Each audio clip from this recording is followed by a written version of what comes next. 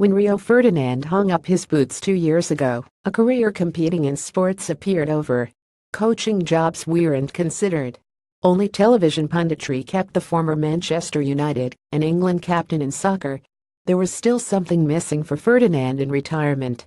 Leaving the field didn't dim his competitive streak.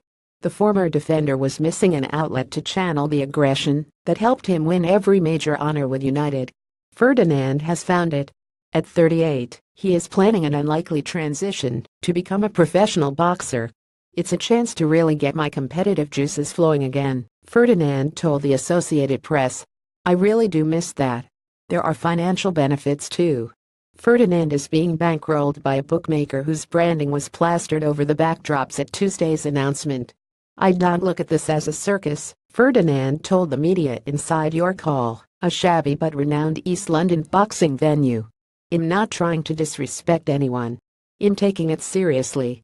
It is no stunt," Ferdinand maintained, despite the links to a betting company renowned for often tasteless stunts.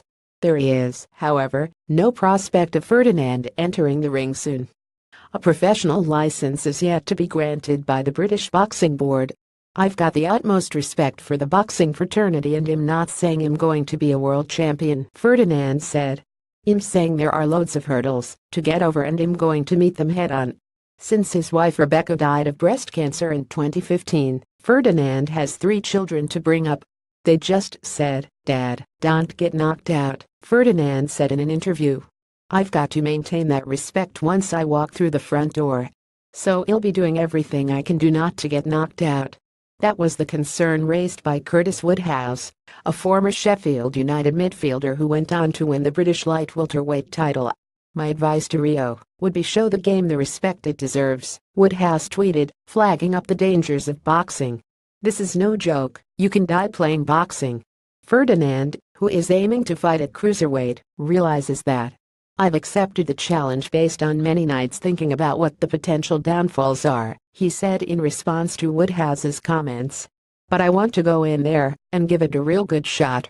For now, there is a 3-month training regime to get there." Ferdinand will be working on his technique and conditioning with former WBC super middleweight champion Richie Woodhall, who has been involved with Britain's Olympic team. "I wasn't that interested in being a trainer when they said it was going to be a retired footballer in their 30s, Woodhall said. "But then when they said it was Rio, that changed my mind. I've always admired his attitude and his healthy living. He'll be a fairly small cruiser in terms of the weight. Has tall and rangy."